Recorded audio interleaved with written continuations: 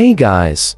Today let's learn how to fix Discord not opening on iPhone. So in the case that you are trying to use the Discord application on your iPhone device, but it is not necessarily launching or opening in this video tutorial, I'm gonna teach you guys step by step just how to fix this. So please watch this video until the end to find out how. Alright guys. So what we need to do first is to go ahead and basically make sure that you have stable internet connection with your Wi-Fi. So go ahead and launch the control centers, and I want you to look at your Wi-Fi and see if you are connected with your internet stably. And if you are having some issues with your Wi-Fi, you could actually go ahead and try your cell data instead of your Wi-Fi and see which one between the two is going to work better for you. And once that is done, one more method that we could also do is to double check if we are using the latest version of Discord. So go ahead and launch your app stores, and I want you to just go ahead and tap on that, and then tap on remove profile to successfully remove this profile. Now, I would like you guys to do the same with the other accounts that you have on there. And that's how you guys could remove multiple accounts on Facebook. I'll see you guys in the next video. Please like this video and subscribe as well if you guys learned something. And take care.